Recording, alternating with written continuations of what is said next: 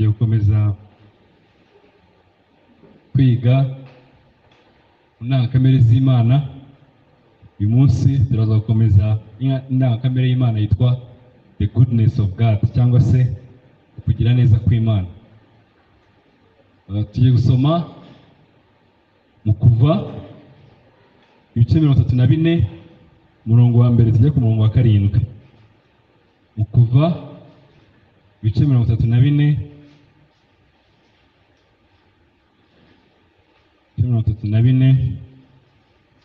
umurongo wa mbere tujya ku murongo wa 7.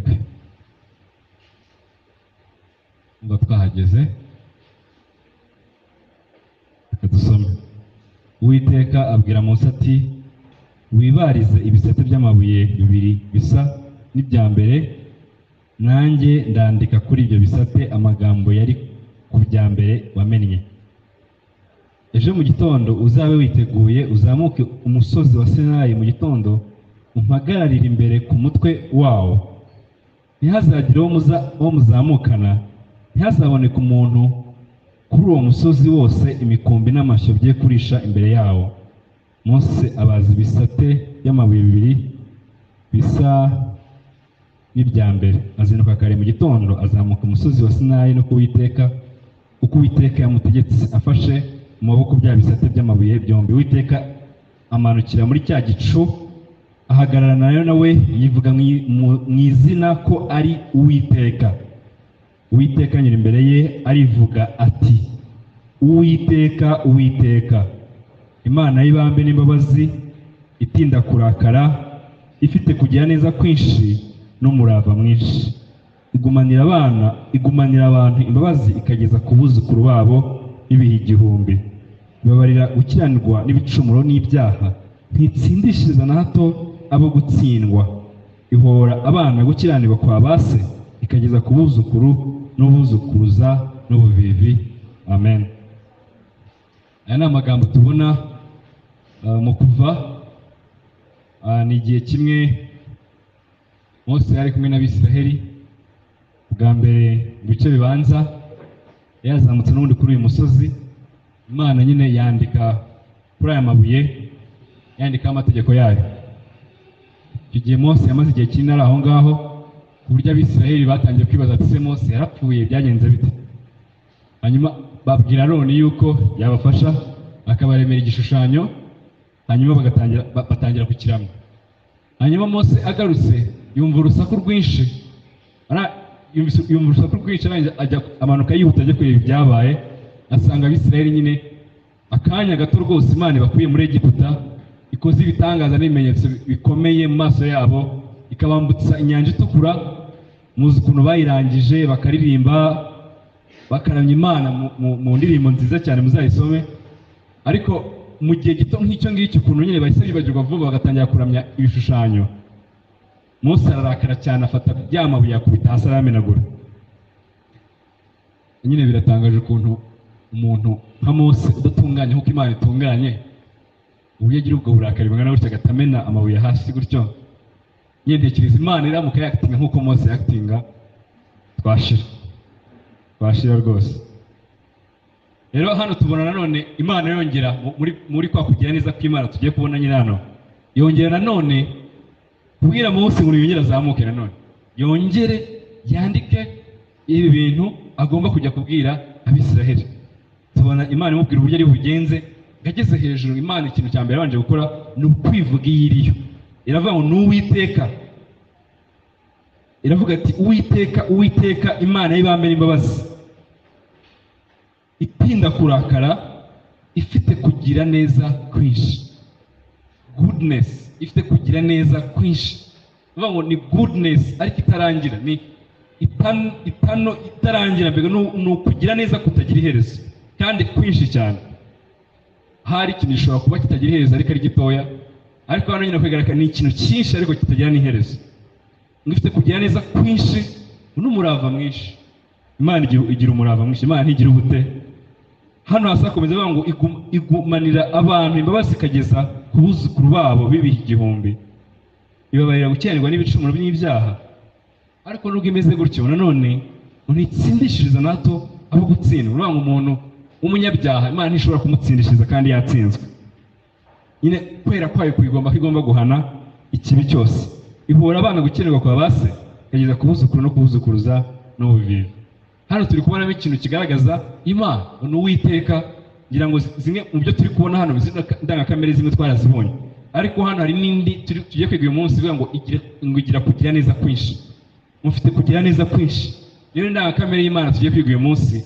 Uwiteka ngira ngo twarabyize turi kwiga eternity of God n'izindi nyinshi twagiye tubonamo hano, ariko hano tugiye kubona ikindi kintu cyitwa ngo the goodness of God, uburyo Imana ifite kugira neza kwinshi. Nuvuga ngo Imana iyo iri ubwayo nk'uko turi kubibonamo hano iri kwivuga ko ifite kugira neza kwinshi. Imana iri kubyivugira y'ubwayo, ntabwo ari twe twaye examininze twaye dufata umwanzuro yuko turagenzura dufata umwanzuro batero ya Mana burya ya Mana ifite kugira neza kwinshi. Oya, ahubwo niyo yabyivugiye ubwayo, niyo yabyivugiye ko ifite kugira neza kwinshi. Nyine hari igihe usanga abantu benshi bamubaza ko nse vuga Imana mu magambo yati Imana igira neza cyane, ariko ugasanga nyine ukugira neza nibyo, ariko uburyo gusobanura kugira neza kw'Imana ntabwo guhuye n'uko Imana y'ubwayo yibona mu bumenyi bwayo ko igira neza. Ari nabyo ashaka ko tumenya, ari nabyo yashaka ko Abisirayeli bamenya ibyo bibwiraga Mose.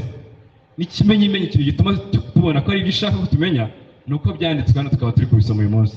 Ni uko Imana ishaka kumenya yuko ifite kugira neza kwinshi, kuko hari icyo biri buze kudufasha nyine.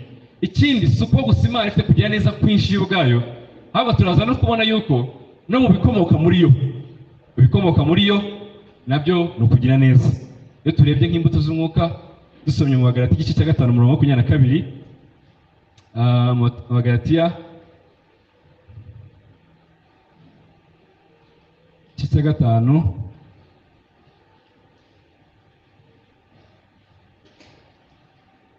umurongo wa 22 na 23 aravuga ngo ariko rero imbuto z'umwuka ni urukundo, ni ibyishimo, ni amahoro, no kwihangana, no kugira neza, n'ingeso nziza, no gukiranuka, no kugwa neza, no kwirinda. Bimeze bityo nta mategeko abihana. Baravuze ngo imbuto z'umwuka cyangwa se bya bintu Imana igiduhaho iyo twakijijwe, uko nyine bakomeza kuzita imbuto z'umwuka. Nyine nabyo mujye mubyibazaho impamvu Bibiliya itasita ngo imirimo y'abakijijwe cyangwa se imbuto z'abakijijwe wenda bivuge nka gutyo, nubwo nabyo byaba ari byo, ariko akenshi hano tubona bavuga nyine ngo ni imbuto z'umwuka. Nuvuga ngo nyirazo niyo zikomeza kwitirirwa, kuko we ntazishobora kuba muri wowe.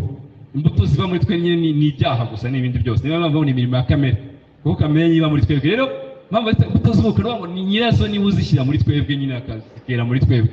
Rero nyirazo ariwe mwuka, izo mbuto zimukomokaho abasha kuduha tukazigira. Wareba ikintu cyitwa ngo kugira neza, ariko nandi kuvuga ngo Imana so ifite iyo ubwayo kugira neza, ahubwo nyine bikomokaho nyine bivuze yuko nabyo ari ukugira neza, nabyo tubasha gusangira nayo ikaduha. Iyo twakijijwe nyine izi mbuto z'umwuka natwe tubasha kuzigira zo kugira neza. Ari nayo mpamvu tugiye no gukomeza kubyiga tureba mu buzima bwacu bwa buri munsi ni gute nyine ibintu bishobora kuba mu buzima bwacu bwa buri munsi. Ariko turahera ku kibazo cya mbere kivuga ngo ese ubundi kugira neza ni iki? Ariko kugira neza turabanza guhera ku bundi ku kintu cyitwa ngo ubundi neza ni iki? Neza cyangwa ikintu cyiza ni iki? Kugira neza uriho kugira ibyiza cyangwa gukora ibyiza. Kugira neza, goodness. What is goodness mu by'ukuri ni iki? Cyakabiri tuza kwibaza ngo ubundi kubera iki Imana kuba nziza ari ibintu cyangwa se kubifite kugira neza, kuko ari ibintu bikomeza gushidikanywaho n'abantu benshi. Hari igihe tubishidikanyaho tukubizi ko turi kubishidikanyaho, hari igihe tubishidikanyaho tutabizi ko turi kubishidikanyaho. Ariko mu by'ukuri ibintu tuba turi gukora tukaba turi gushidikanya kuri uko kuba Imana igira neza cyangwa kuri uko kuba Imana ari nziza. Ukumva bamwe barabaza ngo niba Imana ari nziza kuki yemera ko abantu babara, kuki yemera abantu beza. Hari abavuga ngo kuki Imana yemera abantu ngo beza bapfa, hari n'abavuga kuki Imana yemera ko abantu barengana nta kintu bakoze, kuki Imana yemera ko intambara zibaho, kuki Imana yemera ko ibiza cyangwa se ibintu biteye ubwoba bibaho, kubera iki Imana yemera yuko umwana utarabihisemo ugasanga avutse afite indwara runaka, kuki nyine Imana ibyemera ko umwana avukana iyo ndwara abandi bana batavukana, kandi ukabona nyine ntabyo yahisemo n'ababyeyi be ntabyo bamuhitiyemo. Nyine kuki Imana ari nziza yemera ko ibyo bintu umwana bivukana. Usanga umwana avutse afite nk'amaboko 3, akavuka afite nk'imitwe ibiri mujya mubyumva, cyangwa umwana avutse nyine afite deformities zitandukanye, ibintu bimwe atuje nk'ibyo abandi bafite, cyangwa umwana avutse atuzuye mu buryo dukunda kubivuga, abo dukunda kuvuga ngo ni debile. Kuki nyine Imana ari nziza igatuma umwana avuka ameze gutyo kandi nta ruhare yabigizemo? None ugasanga hari ibibazo byinshi bikomeza kuza, ariko mu by'ukuri biri kuza direct byibaza kuri icyo kintu ngo kuki Imana ari nziza, ariko ni gute nyine Imana yaba ari nziza ibyo bintu bikabaho? Ni gute Imana ifite kugira neza ibyo bintu bikabaho? Kuki yemera inshuti zawe zipfa? Kuki yemera umuntu abyara umwana nyine umeze gutyo? Kuki yemeye ko Satani ajugunywa mu isi kandi izi yuko rwose Satani ari umubi, ari umushukanyi, ari se w'ibinyoma byose? Yesu ubwe narabyivugira ari kubwira Abisirayeli ngo umuraba Satani kuko uhereye kuva kera hose ngo ari umunyabinyoma, niwe se w'ibinyoma byose. Iki nyine Imana ari ibizi ko ari uw'ibinyoma, Satani ari se w'ibinyoma, ariko nyine ikamwohereza mu isi kandi kabizi ko abantu bari muri iyi si ari abantu badafite icyo nakita ngo ni ugutungana kwayo, ko kuba itabasha na gato kuba yacumura. Nyine kuki Imana yabikoze ibyo bintu niba ari Imana nziza? Kandi ko kugira icyaha ni ukugusha ishyano, kuko Imana ibibwana henshi ko umuntu ufite icyaha agusha ishyano rwose, icyakamubera cyiza nuko ataba yaravutse. Kuki nyine Imana nziza ibyo bintu nyine bibaho? Kuki Imana yemera twangwa rwose, abantu bakadutuka, cyangwa se ugasanga umuntu akuriye mu bukene bugoye rwose. Hari umuntu ukubwira ubuzima nyine yakuriyemo bw'ubukene, nyine ukumva rwose birakomeye, ujya kubwira ati sinya nifuza kubisubiramo ibyo bintu. Nyine ukumva kuki Imana nyine ishima ko ibyo bintu byose bibaho rwose. Nyine ugasanga ibibazo byose ikintu biri kuzaho, biri kuza kwibaza kuri ikintu cy'uko Imana niba ifite kugira neza. Kuki nyine uko kugira neza, niba ifite kugira neza, kuki nyine ibi byo bibaho, kuki ibyo bibaho? Ariko bavandimwe, ndagira ngo mubwire ko ari ingenzi nubwo bimeze bityo. Niyo mpamvu ari ingenzi cyane umwanya wo questioning cyangwa kwibaza ku Mana, ahubwo ni ingenzi cyane ko dushishikarira kugira umwete wo kwiga kuri iki kintu cyitwa kugira neza kw'Imana.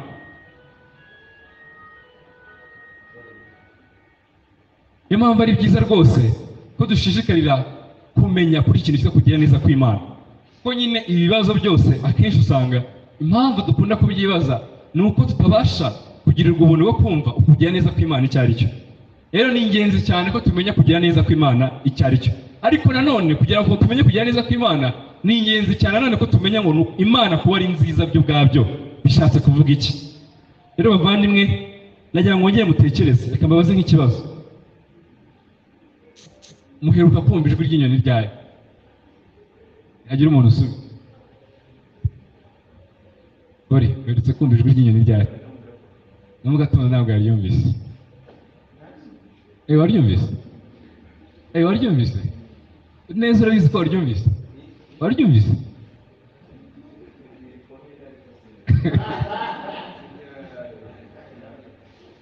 By'ukuri bavandimwe, iki kibazo uramutse usubije utabeshye wasanga utabyibuka. Nyine hari ukuntu, kandi si ukuri inyoni zavuze. Inyoni zavuze mu gitondo, ariko nanjye ntabwo nibuka niba numvisha amajwi y'inyoni mu by'ukuri, ariko zavuze. Nyamara ukiri umwana zaravuga ukazisubiramo ukanazigana rwose. Nyine bikwereka uburyo turahuze cyane, ku buryo n'inyoni iravuga ntitubashe kumva kiri no kuvuga, kubera nyine umutwe wacu harimo akavuyo. Wumva ukuntu nyine tumeze, ariko si uko inyoni zitavuze mu by'ukuri. Nagira nyine mutekereze no kuri ikintu turi kuvuga ngo kugira neza kw'Imana, si uko Imana itari kugira neza koko, ngo ihora ifite kugira neza kudashira kandi ngo kwinshi, niko twabonye. Aho kuba kwiga tutari kubona kugira neza kw'Imana muri situation zitandukanye navuze n'izindi nyinshi, si uko Imana itari kugira neza, ahubwo ni uko twebwe duhugiye mu bindi bintu bitari byo, maze bitubone no kugira neza kw'Imana. Amen. Ikintu ndumva hari umwami abishimye ko mu cyumba gutyo na Samoni yaba yarangiye ahari, kubera yuko nyine Imana ifite kugira neza guhoraho. Haga ikibazo nuko twebwe tutabimenya ko yatugiriye neza buryo. Dusome Zakariya igice cya 9 umurongo wa 17.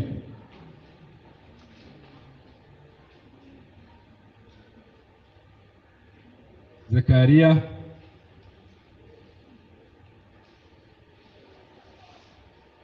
cya 9 umurongo wa 17.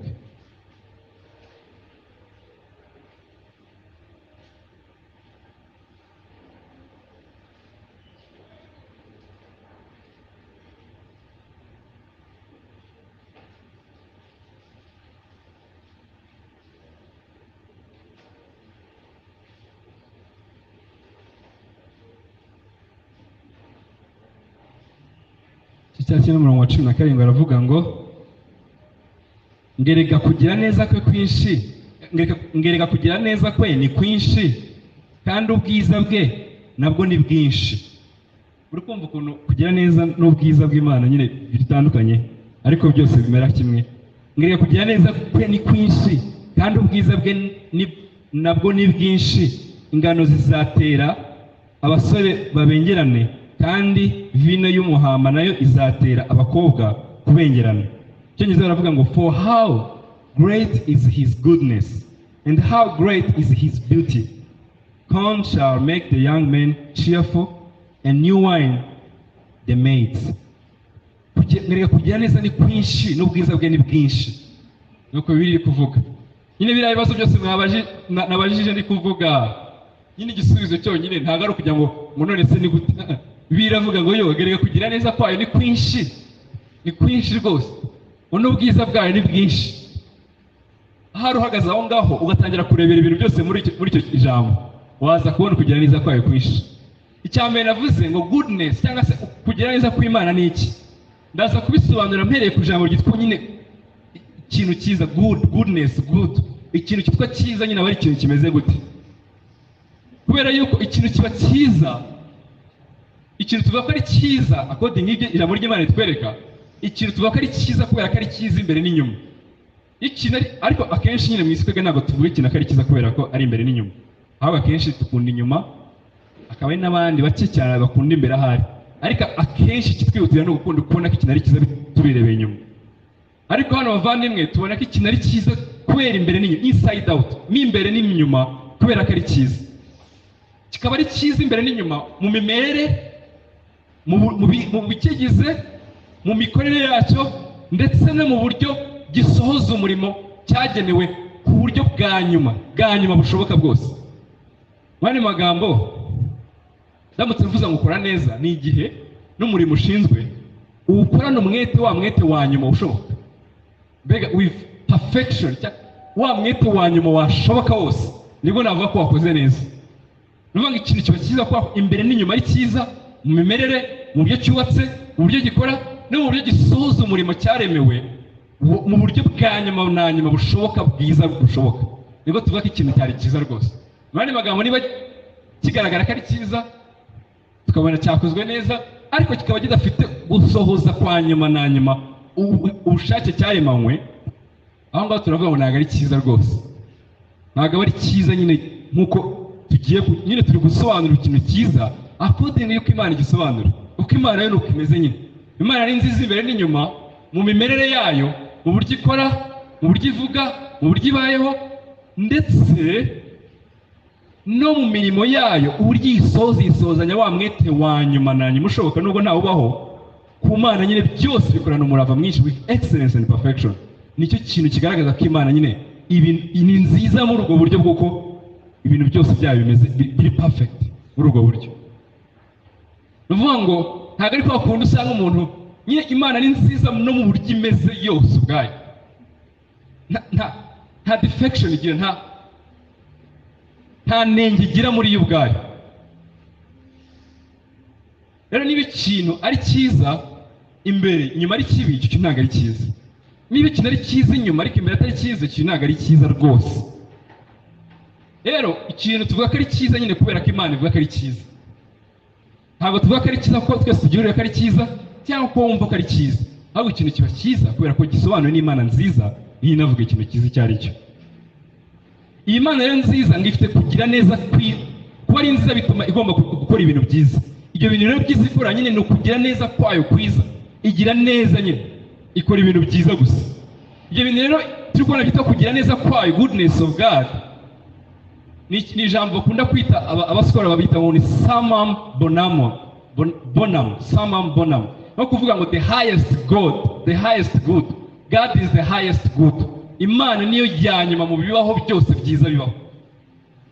Iyo bari kuvuga goodness of God cyangwa kugira neza kw'Imana, uvuga ngo Imana niyo igira neza mu buryo bwose bwa nyuma bushoboka bubaho. Imana niko imeze. Icyo bashatse kuvuga ni iki rero? Bavuze ngo Imana mu itangiriro ritagira iherezo yahoze ari nziza. Reka mvuge gutya, nuvuga ngo ntifite igihe yatangiye kuba nziza. Buriya igihe umuntu usanga avuga ngo noneho uyu mwene data rwose ari gukura rwose ameze neza, ariko nyine urumva hari ahantu byahereye. Rero urumva ibyo ubwabyo tubishyize ku kigero cyo kugira neza kw'Imana cyangwa n'ubwiza bw'Imana ntabwo bihura rwose. Imana ifite kugira neza kutagiriho twatangire kwahozeho. Ikintu mu cyumve neza nyine bitandukanye natwe, ushobora kugira neza bifite aho byahereye, ariko Imana ifite kugira neza. Niyo mpamvu ngo niyo yanyuma mu bishoboka byose mu kugira neza. Ikindi nanone si no kuvuga ngo ntifite igihe yatangiriye mu kugira neza, ahubwo nayo ubwayo ni ukugira neza. God himself alone is good, cyangwa he has a goodness. Ikindi nanone buri cyaremwe cyose gisigaye cyashobora kugira akantu gato ko kugira neza, ngo ntigishobora kugira akantu gato ko kugira neza kitagakomoye mu Mana. Ikintu cyo ni ikindi kintu gikomeye.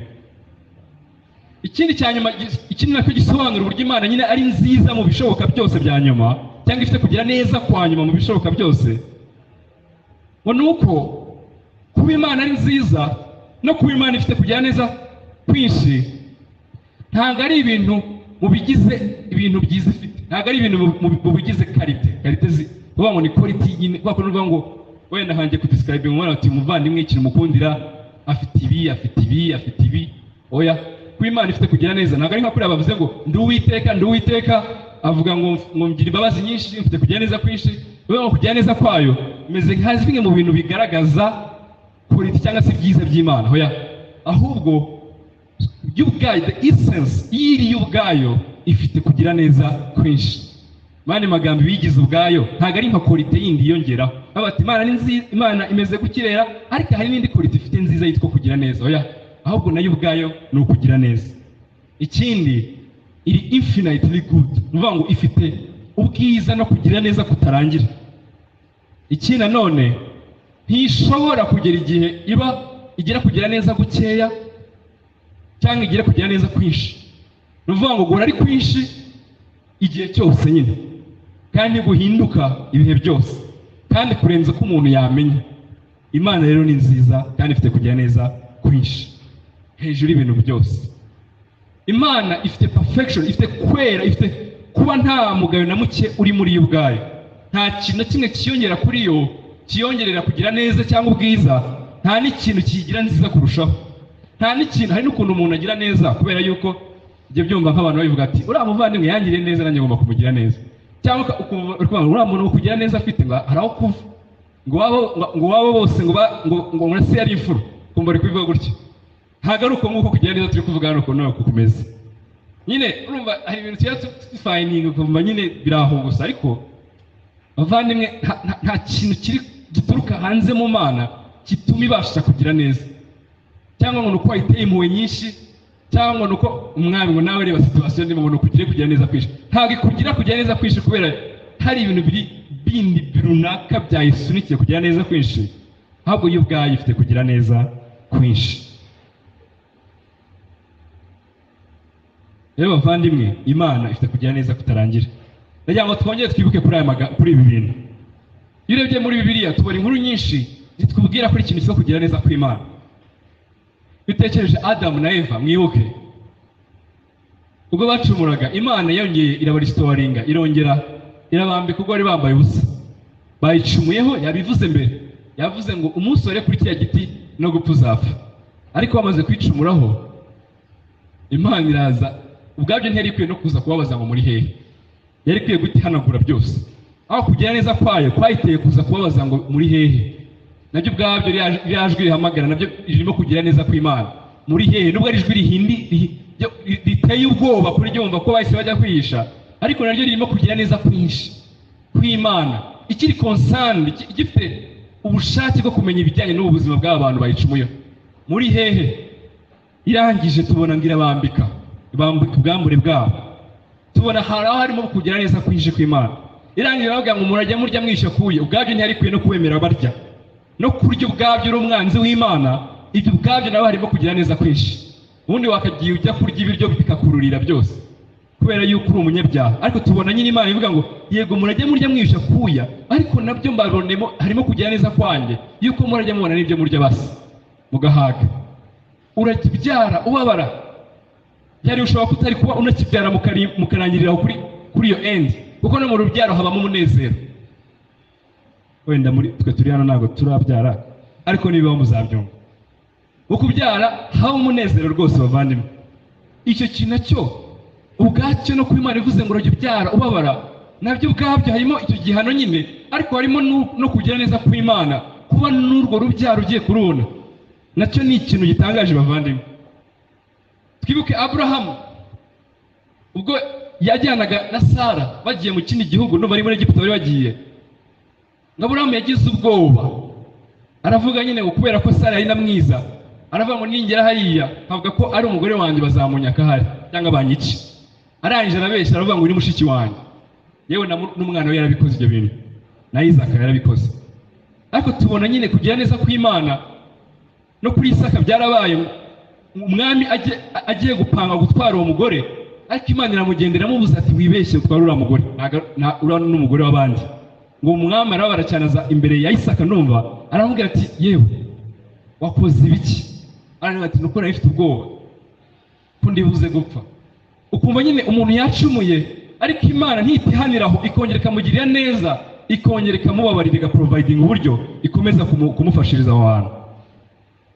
Nyine tubona na Aburahamu yaragiye acumura kenshi, hari naho Imana yamuhaye isezerano irangira amubwira ngo guma aha ngaha, ndaza gutambuka nijoro. Yari yashize igicaniro aho ngaho, ndaza gutambuka nijoro, hanyuma igicaniro nyine nyinyuremo, kuko Imana yakundaga nyine no kubikora mu isezerano rya kera. Tukabona nyine mu rukazo gatwika igicaniro, ariko tubona ngo Mose ngo icyo gihe yarasinziriye, arasinzira rwose. Irangije Imana mu isezerano rivuga ngo urubyaro rwawe ruzagera igihe rujye mu mahanga, rutotezwe igihe runaka, ariko nzarurokora n'ubundi. Tukabona nyine buri gihe icyaha cyacu Imana nyine irakiranuka mu kugihana, ariko no mu guhana habamo kugira neza kwinshi kw'Imana, yuko idakomeza kwivuguruza ku isezerano yasezeranye. Tukareba Yakobo, yari umuntu w'umunebwe rwose, umubeshyi w'umuriganya, niko n'izina rye ryari riri. Ntabwo nyine hari ukuntu tubisoma tukumva biroroheje, nyine Yakobo yari umuriganya pe. Mutekereze umuntu muzi ubeshya cyane, nyine Yakobo niko yari ameze. Urebe ukuntu nyine abantu bivovotera umuntu ubeshya cyane. Yakobo yari umuriganya nyine, nako izina rye ryari riri. Mu buto bwose no yari umwana w'umunebwe w'umuriganya umeze gutyo tu. Ariko tubona Imana nyine ngo na mbere yuko avuka, ari nabyo tubona Paul avuga ngo ntabwo bituruka kuri umwete tubigirira, ahubwo tubona ngo Imana ngo yaramutoranyije ivuga ngo mutoya azaba umukuru, mutoya azaba umukuru. Yewe tubona no mu buryo abona ubukuru ari mu buryo bw'ubunyabyaha. Nyine ni gute umuvandimwe waza ashonje ntumuhe ibyo kurya, nyine kuba generous. Aravuga ati uretse ndaguha ibyo kurya ari uko umpaye ubukuru bwawe. Nako byagenze, amuha agasosi, umuvandimwe agurisha ubukuru bwiwe.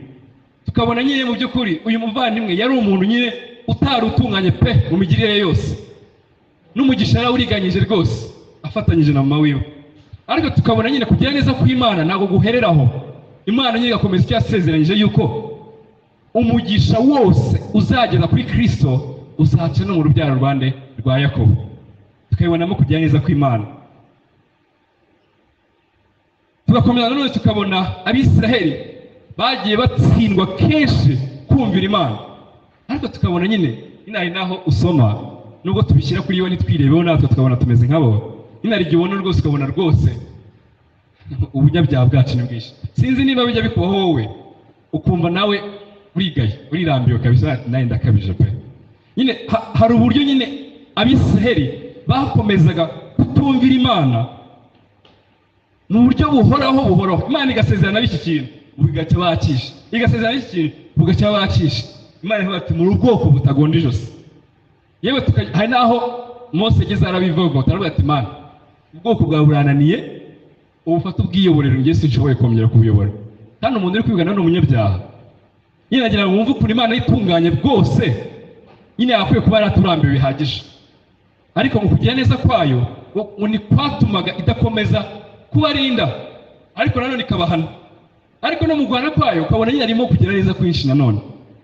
Bavandimwe, hari ibintu byinshi twagiye tubona Imana yahanisha Abisiraheli, ariko ibyo byose ukabona ikintu bigamije ni ukugira neza kwayo, ko kugira ngo nyiri bagarure ku kintu cyonyine cyabakiza, kikabasha kubageza mu gihugu yabasezeranyije amahoro. Tubona Dawidi nawe yari umuntu rwose umunyabyaha.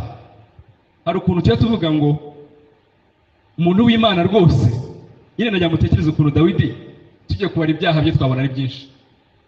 Dawidi niwe muntu w'icyitegererezo cyiza mu isezerano rya kera wananiwe kuyobora abana be, kugeza aho umwana we amutwara abagore, kugeza aho umwana we amwaka ubwami, kugeza aho abana be baryamana hagati yabo ubwabo. Ibyo bintu byose byabaye ku bana ba Dawidi. Nyine ndagira mwumve ukuntu ari umugaragu w'Imana, ariko mwumve kugira neza kw'Imana muri ibi bintu byose. Nyine Imana igahana, ariko Imana muri ibyo bintu byose ikagaragaza kugira neza kwayo. Nyine Dawidi rwose tubona nyine abana be bari abana badashobotse rwose, kandi ari umuntu w'Imana. Tubona yewe mwibuke no ku gihe cya Eli, ubwo Imana yahamagara Samweli. Ikintu yamuhamagara ati gende ngiye kurimbura inzu ya Eli, kubera yuko abana be bakora ibyangwa n'Imana, bakora ibyangwa n'Imana mu maso yanjye, maze ntabacyahe. Ibyo bintu koko niko byagenze, bararimbutse umuryango we. Ariko ikintu gitangaje nimuza gusoma mukomeza, muraza gusanga n'abana ba Samweli nabo bari barananiranye. Nyine mwumve ukuntu harimo kugira neza kw'Imana mu buryo ikomeza gutabara abanyantege nkeya, igakomeza kubagirira ubuntu, bagakomeza kuba abantu bakomeza kugundira ubutumwa bwiza, ariko mu ntege zidahari rwose, ari Imana iri kubasindagiza. Kubona nyine Samweli uburyo nyine ari umugaragu w'Imana, ubasha gukangurira Israheli mu gihe yatanye, ubasha gukangura abami akavuga ati mwacumuye, ubasha gucyaha abakomeye ati muri gukora ibyangwa n'amaso y'Uwiteka. Ariko n'ubundi ugasanga nyine turacyagoswe n'intege nyinshi, ariko kugira neza kw'Imana ntigutume nyine Imana idakomeza kumuhishurira ibikwiye gukorwa muri Israheli, kandi afite abana bananiranye. Tukabona nanone Eliya umunsi umwe yagiriye deba ikomeye n'abantu basenga Bayali. Arangije aravuga ngo reka dushyire igicaniro hariya, urange mushyire igicaniro cyanyu hariya, hanyuma ngo muramye Imana yanyu, nanjye ndaramye iyanjye, ngo hanyuma Imana nyakuri ngo niribuze kumanura umuriro ugatwika kino gicaniro, iyo araba ariyo Mana nyakuri nanjye ndatanyemera nyisenga. Arangije ngo bakiri igicaniro cya Bayali, barakizenguruka, barabyina, barakibyinira, barasenga, bagira ibiti byose, batangira no kwikebagura no kwibabaza. Akajya abakina ku munyuma bati yewe mukomeze, ahari ushobora kuba itaraza cyangwa ikiryamye, mukomeze niza kuza iraza kugitwika, mukomeze. Barakora n'ubundi ntihagira ikintu kimwe kibaho, bigeraho barananirwa rwose. Arangije we aravuga ngo noneho iki gicaniro noneho ngewe mugisukeho n'amazi, noneho ngo bagisukaho amazi. Arangije arasenga isengesho rigufiya rwose, atakambira Imana ngo umwanya umuriro mwinshi uturuka mu ijuru ngo utwike cya gicaniro. Maze abantu bose bari aho ngaho bashyiga ubwoba, baranya Imana ya Israheli, baranya Imana ya Eliya. Arangije ategeka yuko abo bahanuzi ba Bayali bose bicwa. Arangije amaze gutegeka abahanuzi ba Bayali bose bicwa, umwami abimenye ararakara, atangira kumuhiga. Arahunga Eliya, ahunze ajya harananirwa, inzara imwishe, ari mu ishyamba. Arangije arasenga, abwira Imana. Mwibaze uwo muntu wasenga iryo sengesho, ibaze nyine uhagaze imbere y'abantu bangana umusozi bangana gutyo, urangije ngo nibameneho n'amazi, urangije ugasenga, umwe nyine uko kwizera kuri aho ngaho bavandimwe. Ariko ageze mu ishyamba, inzara yamwishe, asenga isengesho riteye ubwoba, ririmo kwizera guke gukabije rwose. Aravuga ngo mwami, ndabona kubaho nta kintu bikimariye, icyaba kiza nuko wanyica. Nuko yasenze, ndabona kubaho nta kintu bikimariye, icyambera kiza nuko wanyica. Bavandimwe, uwo ni umugaragu w'Imana umaze kumubona Imana ikora igitangaza. Ariko bigeraho nyine nawe abona yuko nyine yaruzinze hope, yaruzinze trust mu Mana, yaruzinze provision y'Imana, yaruzinze ibyiringiro byose mu Mana. Arabona igisigaro uko yakwipfira.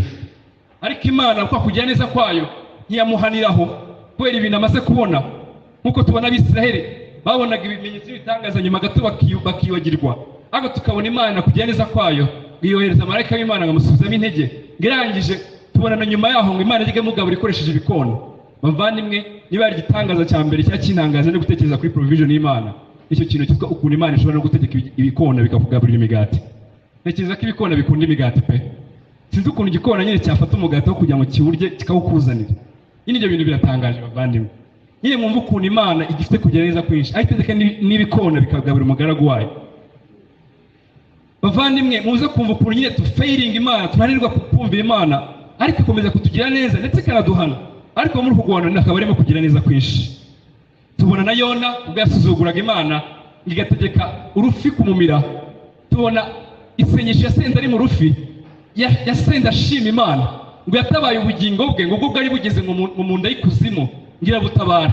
Icyo yavugaga nuko akimara kujugunywa mu mazi wari umuraba ukomeye, wari umuraba umeze gutyo ubundi uri hafi y'urupfu, ariko Imana itegeka urufi ruramumira. Urwo rufi nabwo kumumira harimo kugira neza kw'Imana bavandimwe, kubera ko yari kuba yararimbutse muri uwo muraba uteye ubwoba, ariko ashima Imana ngo umwami ngo warokoye ubugingo bwanjye ubwo bwari bugeze ikuzimu. Nabwo tubona kugira neza kw'Imana. Kandi Yona akimara gusuzugura Imana bataramujugunya mu mazi ngo habaye umuraba mwinshi, abantu batangira gusenga ibigirwamana byabo, bamugezeho basanga ariryamiye. Baramubaza ati wowe bite byawe kuryamye bimeze bite? Igisubizo yabashubije kiratanga ati ngo njyewe undi umuheburayo wumvira Imana. Aravuga ngo yumvira Imana kandi arabizi neza yuko yasuzuguye Imana kandi ari kwisuzugura abizi neza. Aravuga ati ndi umuheburayo wumvira Imana. Nyine mwumva ukuntu rimwe na rimwe nyine tutarabizerwa. Tubona nyine Imana itegeka urufi rukamumira rwose. Ibyo nabyo ni ukugira neza kw'Imana. Tubona Imana imugirira ubuntu rukamuruka akajya kubwiriza nabwo, akabwiriza yirukanka. Ntabwo yahatinze, ashobora kuba yarabwirije nk'iminsi 2 cyangwa 3 gutyo yirukanka ahantu hangana ahantu hanini gutyo. Ariko tubona kugira neza kw'Imana ikwagendeye ku butumwa butoya yavuze no ku mwanya yahamaze, ahubwo Imana yatanze nyine ko abantu bahindukira bakihana rwose. Yobu biramubabaza, Imana itegeka izuba ryari ryinshi, itegeka ko hera uruyuzi rukamutwikira. Yobu yumvaguwe neza. Arangije Imana itegeka ko uruyuzi rwuma. Yobu ararakara cyane. Imana yaramubaza ese kurakaye bimeze bite? Kurakajwe nyine n'uruyuzi utateye. Yobu aramusubiza ati ndarakaye cyane numva narakiyahura. Imana yaramubwira ati none se kubabajwe n'uruyuzi utateye ni gute ngiye ntabura no kubabazwa n'abantu banjye bari kurimbuka? Avandimwe, Imana ifite kugira neza kwinshi gusumbye nawe ubwawe. Nyine agira ngo niba kugira neza kw'Imana ugusumbye wowe ubwawe, ntiwirebeho gusa ngo Imana ifite kugira neza no ku buzima bwanjye, gusumbye nawe ubwawe bavandimwe. Kuko nyine hari igihe rimwe na rimwe icyaha kitubata cy'ishyari cyangwa se kindi kubera ko tutumva no kugira neza kw'Imana. Kuko dufite kugira neza kw'Imana n'ishyari rwose riracyembera bavandimwe. Tubona hano na Petero nawe ubwe yibwiriye Kristo ngo umwami ngo no mu rupfu n'ahantu hose wajya no mu nzu y'imbohe ngo tuzaba turi kumwe. Abivuga yeruye rwose imbere yabo, nta n'uwimu hasi, nta n'uwo Yesu arabimubajije. Ahantu mbona Yesu yamubajije cyakoze akeneye igisubizo cye ni nyuma yo kuzuka agiye kwigendera, aramubwira ati Petero urankunda. Niho tubona Yesu yakeneye igisubizo cye. Ariko ho yarabivuze ati mugiye gutatana bavandimwe, arakubita umwungeri intama zitatana. Petero aravuga ati reka njyewe no mu rupfu turaza kuba turi kumwe. Ntabwo abimubajije ngo abimubwire. Yesu aramubwira ati nyaboneka Petero we, inkoko iraza kubika umaze kunyakana 3. Petero aravuga ati reka ntabwo ibyo bintu biri buze kubaho. Ni ibintu n'umwami ubwe yamwibwiriye. Ibyo bintu koko byarabaye rwose. Ariko tubona Petero nyine agira agahinda cyane. Ariko twibuka ko na Yuda nawe yagambaniye Kristo, nawe yakoze icyaha gikomeye cyane. Tubona ariko Petero umwami amugirira ubuntu akagira umutima wihana. Tubona Kristo ubwo yazukaga nawe ubwo yaravuze ngo mubwire abigishwa baduhurire aho tugomba guhurira, ariko cyane cyane ngo mubwire na Petero nawe uduhurire aho ngaho. Tubona nyine Imana mu kugira neza kwayo ikomeza kugira neza nyine abantu rwose badashobotse rwose. Tubona nyine amahanga mu buryo mu gihe cyinshi yarakomezaga rwose kurwanya uku kuri nyine no kurwanya Imana, ariko tukabona kugira neza kw'Imana nyine ko yarakomezaga kubaho. Tukabona nyine Imana, abantu banga Imana muri kamere zabo, abantu banga Imana, ariko tukabona Imana ikomeza kubagaburira, kubatunga no kubarinda kandi rwose banga Imana. Tubona nyine bavandimwe nawe bitekerejeho, ni inshuro nyinshi tunaniza Imana, ni inshuro nyinshi tugomera Imana, ni inshuro nyinshi tutayumvira rwose, ariko ngo Imana ikomeza kugira neza kwayo mu buryo bwose dukorera, mu kutwambika, mu kutugaburira. Bavandimwe nagira ngo niba unireba uri nushaka kumenya no kugira neza kw'Imana tuhereye hafi no kuba wambaye utambaye ubusa, nawe harimo kugira neza kw'Imana bavandimwe. No kuba wambaye utambaye ubusa harimo kugira neza kw'Imana. No kuba nyine wariye ubwabyo harimo kugira neza kw'Imana. Kuko sinzi niba hari umuntu ubaho wajya gukorera mu kazi ukajya umutuka ukajya umusebya ukanayimukorera mu maso ntabwo ari kukwirukana. Nyine biratangaje. Umugabo umwe witwa Paul Washer yavuze ngo nahaye umwami wanjye impamvu nyinshi cyane zo gutuma nyanga, ariko ngo nta nimwe yamwemeje gitume ahindura ibitekerezo kuko anyange, ahubwo ngo yahisemo kumbabarira. Amen. Nawe utekereje neza usanga buri munsi uhora uha impamvu Imana nyinshi zo kukwanga, ariko nyine bitangaje kugira neza kw'Imana ariko ukomeje kugufata abavandimwe. Ese bavandimwe, kugira neza kw'Imana, izi mbabazi z'Imana twagiriwe dukomeza kubonera muri kugira neza kwayo kwa buri munsi ntabwo bihagije kuba twatuma twishimira kugira neza kwayo. Ikindi cya kabiri navuze ngo turi buvugeho ni ikintu kijyanye n'uko abantu dukunda kwibaza kuri kugira neza kw'Imana, ariko impamvu tukwibazaho tukagukwestioninga tukakwibazaho ngo ni ukubera yuko turi babi. Basically we are sinful, basically we are ungodly. Kubera yuko twebwe muri twebwe ntabwo dufite kugira neza muri twebwe, niyo mpamvu tutumva kugira neza kwayo, kuko muri twebwe nta cyiza kibamo. Niyo mpamvu bitugora no kumva kugira neza. Uziko bigera naho umuntu ugira neza tumwanga. Nyine biratangaje ko ntituzi kugira neza icyo ari cyo, ndetse n'ugira neza turamwanga kubera yuko nyine icyaha nawe cyadushyize. Mwumva ubwo buremere bavandimwe. Mbega umuntu wa kamere aba apfuye mu kumenya icyiza no kumenya kugira neza icyo ari cyo, kubera ko Imana niyo yonyine itanga kugira neza kandi niyo isobanura kugira neza icyo ari cyo. Yesaya 53:8 reka tubasome.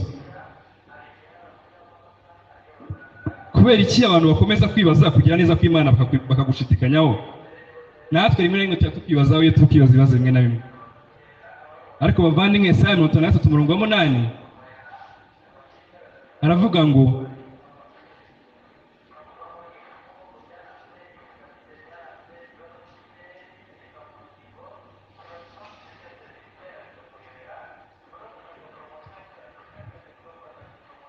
utekereza nakutinze nabi, ahubwo ni Yesaya 55:8 aravuga ngo ni umurongo twese tuzi, ngerega ibyo nibwira si byo mwibwira, kandi inzira zanyu si zimwe n'izanjye, niko Uwiteka avuga. Nyine akenshi turi kwibaza kugira neza kw'Imana, nyine iki gisubizo kirakomeye. Mwebwe ukugira neza mushaka ko kubaho siko ngewe ngira neza. Kugira inzira zanyu, rega ibyo mwibwira si byo ngewe nibwira, ndetse n'inzira zanyu si zimwe n'izanjye. Niyo mpamvu iyo dushaka kumva kugira neza kw'Imana bidusaba guca bugufi, kurekura rwose bya bindi dutekereza, tukaza tukicara ku birenge by'Umwami tukavuga ati Mwami twigishe kugira neza icyo ari cyo. Kugira neza ni iki mu by'ukuri Mwami? Tubona rero hano bavuga ngo impamvu abantu bakomeza kwibaza ngo kuki Imana igira neza, kuki ibintu bibaho, nuko kugira neza kwayo ntabwo kuyisaba gukorera nk'uko twebwe dutekereza. Ntabwo kuyisaba yuko ibuze kwemera yuko umwana niba avutse afite deformities zitandukanye cyangwa afite uburyo afite uburyo amugaye, ntabwo biri buze kuvuga ngo kugira neza kwayo ngo nuko iri buze kumuha ibyo ngibyo mwe mutekereza. Ahubwo Imana iraza kwerekana kugira neza kwayo kuburyo ishaka no kumuha kubaho no muri uburyo ameze gutyo. Nabyo birimo kugira neza kw'Imana, kuko hari ubwo nyine dutekereza ariko kuba umuntu ameze neza ari uko afite umubiri, afite amaboko, afite amaso, afite umunwa, afite ibintu byose byumva. Ariko Imana kugira neza kwayo nuko ishobora no gutunga umuntu adafite amaso akabaho, nuko Imana ishobora gutuma umuntu abaho adafite amaboko akabaho. Nyine ntabwo inzira zayo ari nk'izacu, ntabwo ibyo twibwira ari nk'ibyayo. Ukumva ko kugira neza kw'Imana kagombye guca muri buno buryo. Hoya muvandimwe, kugira neza kwayo niyo ikugenda uko gukwiye kubaho. Niyo mpamvu nuzajya wumva rwose waremerewe no kugira neza kw'Imana icyo ari cyo, ndakwinginga muvandimwe ujye ubanza wemere wumve kugira neza kw'Imana icyo ari cyo, kugira ngo ubashe kumva kugira neza kw'Imana icyo ari cyo. Ntihutire nyine gukureminga ko nakugira neza kw'Imana guhari. Noneho ikintu kibabaje muvandimwe nuko no kuba Imana ifite kugira neza tutabyitaho. Ntabwo bindeba. Iyo Imana ifite kugira neza ntabwo bindeba. Tubona mu Baroma igice cya 1 kugera ku 22 niho hagaragaza ngo usibye yuko bamenye ubwiza bw'Imana ntabwo bayishimye, ntabwo ngo bahindutse bibwira ibitagira umumaro. Mu maso ubwiza bw'Imana ngo buhinduza ibishushanyo ngo by'isi nyine bidahumeka bidafite umubiri, ubwiza bw'Imana idapfa ngo babuhindura ibyo bintu bimeze gutyo bavandimwe. Nyine mwumva ukuntu abantu nyine kuba nyine Imana ni nziza mu buryo bw'uko n'uburyo yaturemye yaduhaye gato no kumenya yuko nyine umuntu arabizi neza yuko kuko baravuze ngo kuko nubwo bamenye Imana batayubahirije nyine Imana uko ngo Imana yabahaye ubwenge bwo kumenya ibyo bintu. Nyine biratangaje ukuntu Imana igenda mu buryo bwinshi yaba ari mu byaremwe tukabirebamo tukabona kugira neza kw'Imana. Tubona ibintu byinshi Imana igenda ikora n'abapagani ugasanga umuntu yararwaye cyane arembye agezeho gupfa pe uko mu buryo yakize rwose ni nk'Imana yamukijije akabona kugira neza kw'Imana mu buryo bwinshi. Ariko ngaho kugira ngo akumenye ashime Imana ngo ahubwo ngo ibyo bintu ngo bitesha agaciro akomeza kuba umuntu utekereza bitagira umumaro maze ubwiza bw'Imana akabuhindura ibintu biteye ubwoba biteye isoni gutyo. Noneho ikintu kibabaje bavandimwe ni ukuntu binarangira uzarebeho amazina yacu uzasanga harimo ukuntu abantu bashobora kuba bazi ko Imana igira neza. Hari amazina y'Abanyarwanda rwose wumva ukumva nyine umuntu ababimwise ibyo ari byose bazi ko Imana igira neza, sibyo? Nubwo haba harimo n'abarimo gucyurirana, ariko bavandimwe muraza kumva ukuntu nyine hari uburyo abantu bashobora kubimenya ko Imana igira neza ariko ntibabyubaha. Yewe no mu ndahiro tugira bati Imana niyo ntanze umugayo uha umugabo, Imana niyo ntanze umugabo k'ikintu muza tabeshya ngo ni Imana ubwayo ntabwo yakemera ibyo bintu bibi. Sibyo abantu babivuga ngo ibintu nkubwiye ngo ni Imana ubwayo menye itakemera ibyo bintu bibi. Nyine ukumva abantu bazi ko Imana ari nziza ku buryo itakemera ko ibyo bintu bibi, ariko nubwo babizi nta kintu gihinduka rwose. Yewe n'ubyo tuba turi kuburana ngo niba Imana ari nziza ko ibintu bibaho ubwabyo iyo umuntu atangiye kuvuga ngo niba Imana ari nziza ko ibintu bibaho ubwabyo biragaragaza ko afite kumenya gatoya ko Imana ari nziza, ahubwo akaba ashaka kutabyemera no gushaka ikindi kintu kibirwanya, ariko ubwabyo arabizi. Niyo mpamvu n'Imana izamushinja ikurikije n'umutimanama wiwe kuko barabizi yuko Imana ibyo ari byose ari nziza nubwo batabyemera cyangwa batabibona nk'uko Imana iba yabihishuye. Bavandimwe igisubizo kuri iki kibazo nabajije ni uko abantu ari abanyabyaha. Ikindi ni uko dushaka kubona kugira neza kw'Imana mu ishusho yacu apana mu ishusho y'Imana. Ikindi ni uko na guke tubasha kumenya tutabasha kugutekereza ngo tume dushima Imana, ahubwo tugashaka gutekereza ko bigamije kuri twebwe tukihimbaza gusa no kubikoresha nko mu buryo bwo gucyurirana. Cyanyuma rero soza abavandimwe nandi kwibaza ngo ni ukubera iki ari ngombwa ko tumenya kwiga kugira neza kw'Imana. Kubera iki nyine kugira neza kw'Imana ari ikintu dukwiye kumenya abavandimwe. Ndagira ngo dusome Abaroma igice cya 2 umurongo wa 4. Abaroma igice cya 2 umurongo wa 4 haravuga ngo Abaroma igice cya 2 umurongo wa 4 haravuga ngo kandi usuzugura ubutunzi bwo kugira neza kwayo n'ubwo imbabazi zayo n'ubwo kwihangana kwayo, ntuzi ko kugira neza kw'Imana ariko kurehereza kwihana. Kanongere nsubiremo, kandi usuzugura ubutunzi bwo kugira neza kwayo n'ubwo imbabazi zayo n'ubwo kwihangana kwayo, ntuzi ko kugira neza kw'Imana ariko kurehereza kwihana.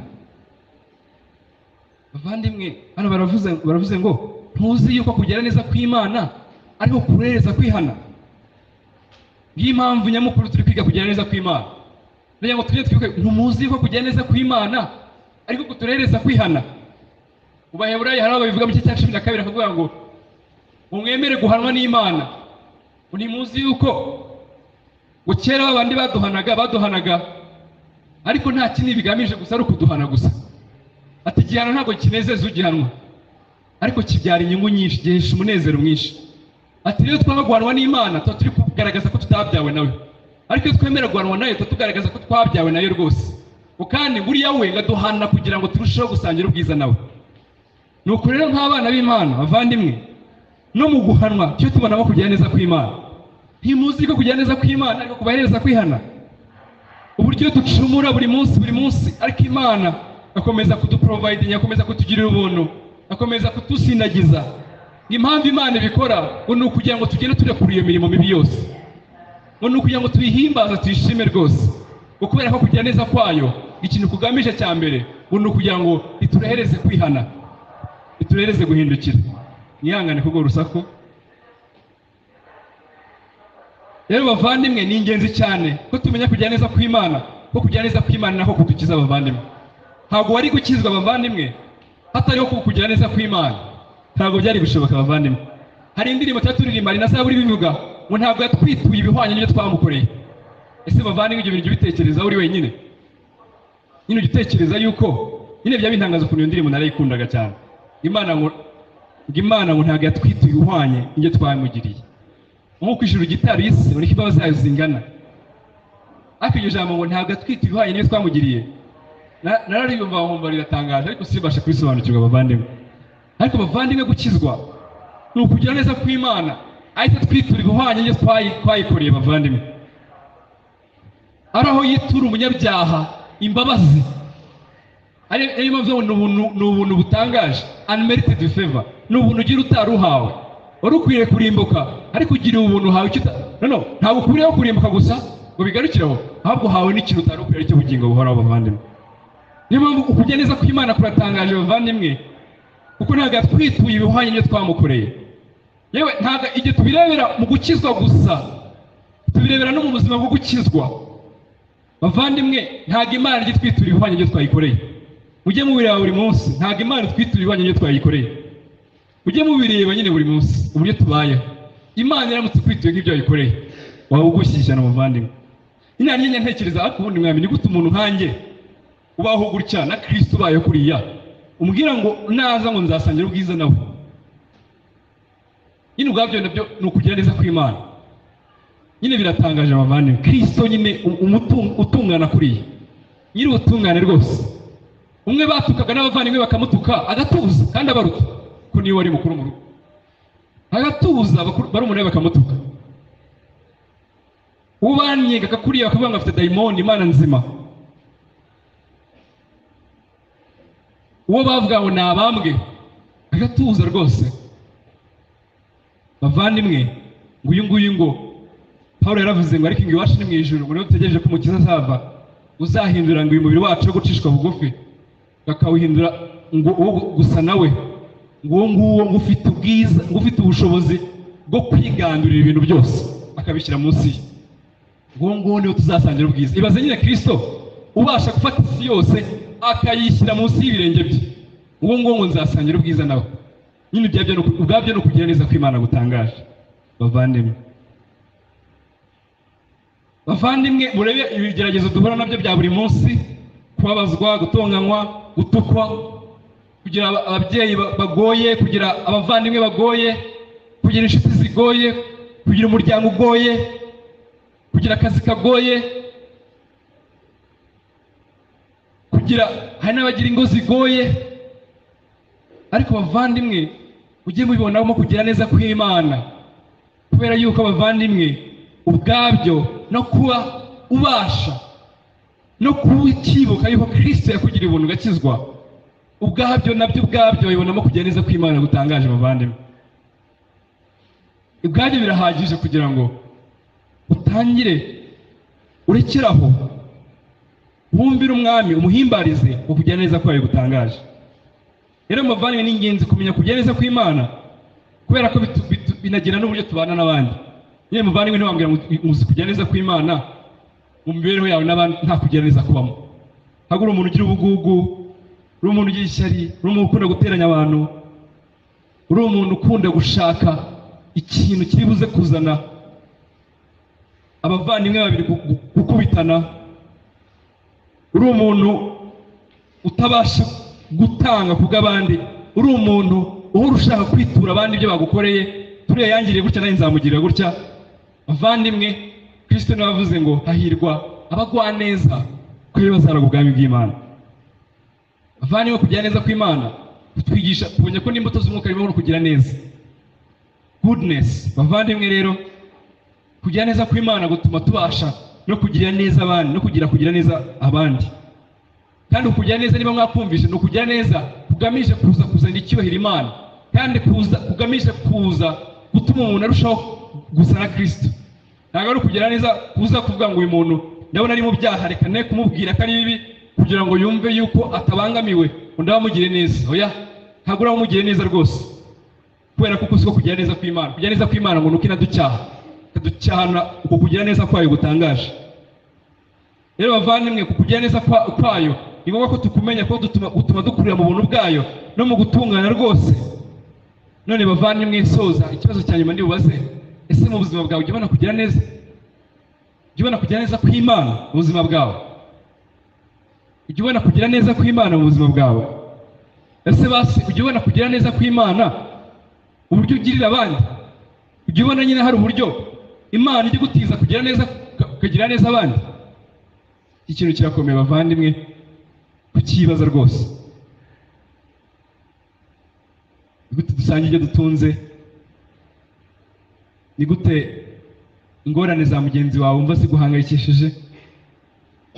Ni gute ushishikazwa no kuba wabaza umuntu ibyifuzo wakifuza kumusabiraho kandi ukabikora rwose ubishyizeho umwete nk'aho ari ibyawe? Ni gute ubona mwene so afite ibintu akennye mu buryo bwo kumenya umwami ukumva ugize ishyaka rwose ryo kumufasha?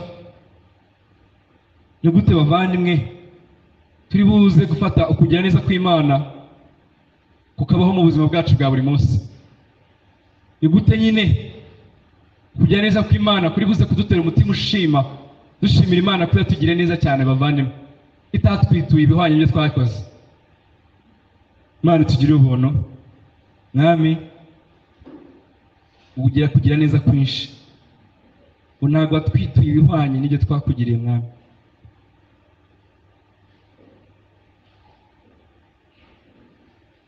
Ubwawe wabwiye Abisirayeli ngo nzababarira, ariko ngo ntabwo bizaturuka kubera mwebwe ko mwe mwarangomeye murancumuraho. Nzabikorera izina ryanjye mwaziruye. Nzabakura umutima utumvira bashyira umutima wumvira. Mwami, uratangaje mwami. Ninde wo mu isi wahwanya nawe kugira neza? Ninde wo mu isi wahwanya nawe ukuboko kwiza nk'uko nguko? Ko mwami duhimbaza abantu kari beza kubasumbya we mwami, ko abantu bakwanga kutukwanga kandi uri mwiza mwami, tugahungira ku bantu kandi nta muntu ukurusha kugira neza mwami. Ni gute uducyaha tukaguhunga mwami kandi ari ufite kugira neza kwawe kwinshi mwami? Umugaragu wawe Dawidi yarabibonye yagucumuyeho, umuyitishijemo ibihano 3 wamuhana, arangije aravuga ngo mwami ngo reka nigwire amaboko yawe, ukubera ko ukumpana kwawe niko kumfitiye umumaro mwinshi, ko imbabazi zawe ari nyinshi cyane kurusha abantu mwami. Natwe mwami ujye uduha waratwumva teka twifuza kugwa mu biganza byawe. Igihe twacumuye mwami ukomeza kutugirira neza, ujye twibutsa yuko uri kutugirira neza kugira ngo bidutere kwihana. Ujye ko turi kutugirira neza kugira ngo bidutere mwami waratuza tugwa mu biganza byawe gusa mwami. Itwibutsa ko kugira neza kwawe ari ugutuma mwami twibuka kugira neza no ku bandi mwami. Mwami ndakwinginze rwose twigishe kugira neza mwami, cyari cyo data. Murakoze, amen. Tugeze mu mwanya w'ibibazo n'inyunganizi. Murakoze.